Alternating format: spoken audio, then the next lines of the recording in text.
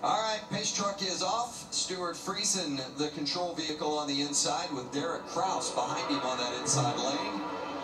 Ryan Preece restarts on the outside.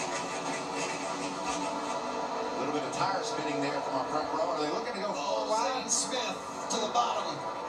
Truck right underneath the 41 truck. Ross Chastain grabbed that spot.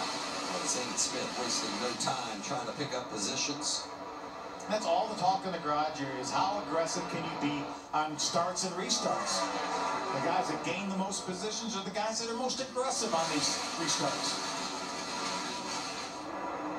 You know, Zane Smith, I love what Trevor Main said in the pre-race show. He said he didn't know why he didn't qualify.